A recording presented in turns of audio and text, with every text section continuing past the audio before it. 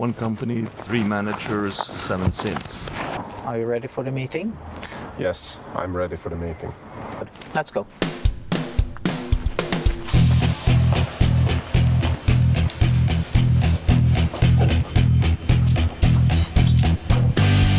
Where are we going? Top floor, please.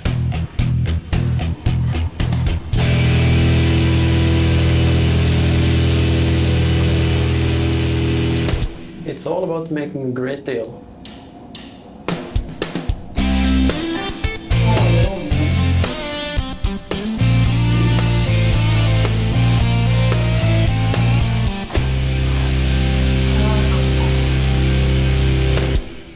We make a great deal.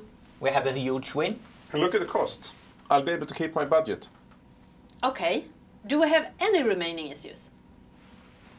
We win, they lose.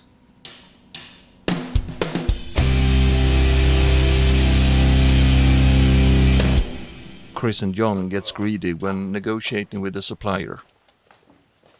We're in the middle of a large negotiation and we'd like your help. Sure, we can set up a video conference anytime. This contract will end up in court. Why? What's the problem? Too many misunderstandings.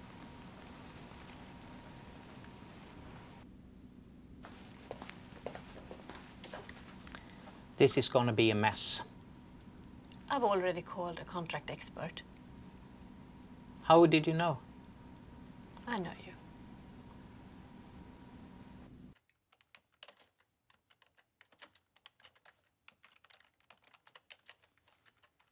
We are going to negotiate a great deal with one of our suppliers. We want to have a long contract and let suppliers bid for it. In my experience, this very often leads to 2 types of applicants. Could you explain what you mean? Those with extremely high experience of tendering, but not necessarily working to deliver the offering, who are willing to take a risk, but will negotiate and enforce hard. And those with absolutely no experience at all, who will be taken advantage of through the process. I still don't see the problem. Pretty much everyone else won't be engaged with it. The assumption that the CEO can take their business elsewhere is true, but many clients forget that so can good suppliers. They still need us as customers. If all suppliers were created equal, this wouldn't be a problem. But despite what many board-level managers who lack experience in vendor procurement think, the reality is suppliers are not all created equal. This means that we don't have the power in negotiations that we think.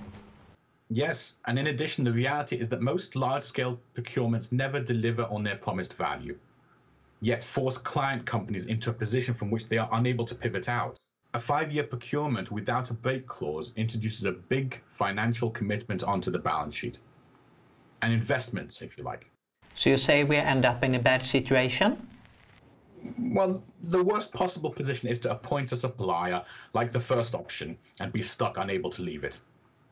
We would end up in a bad deal. The only reason that a heavy position is taken is because the organization doesn't trust, or rather fear, suppliers. Organizations often take positions of super strict contracts because there isn't the trust to deliver a piece of work. But why? It worked before.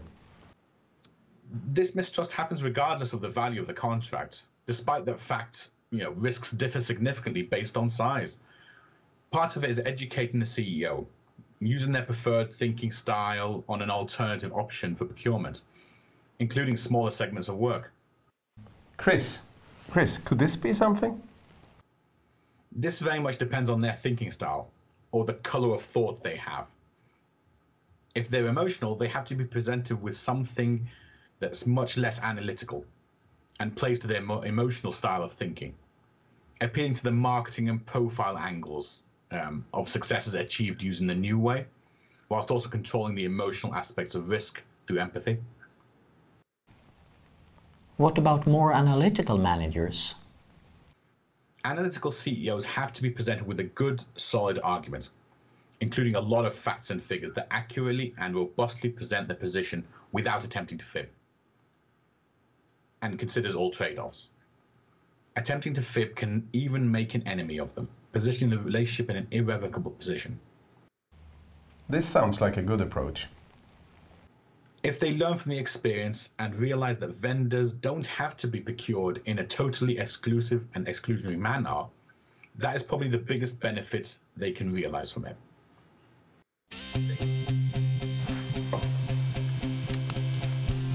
A great deal is when both parties gain from the contract. It's also better to make several smaller deals instead of one larger to reduce risk. Finally, it's great to have good advisors. Thank you. I'm really glad that we have made this deal. And that we're finally working together. Thank you. It has been a pleasure.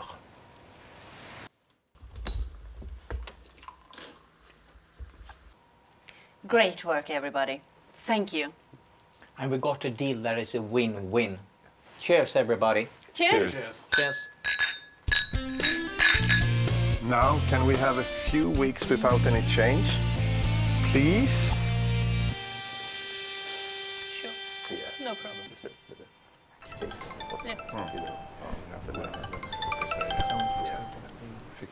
The board wants to meet with you.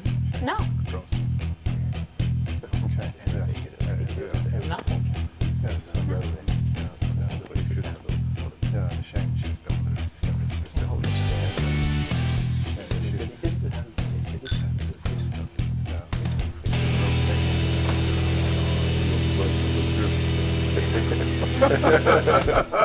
Oh, where's Chris? He's talking at the board right now. They called him in. Oh, but you have the bottle.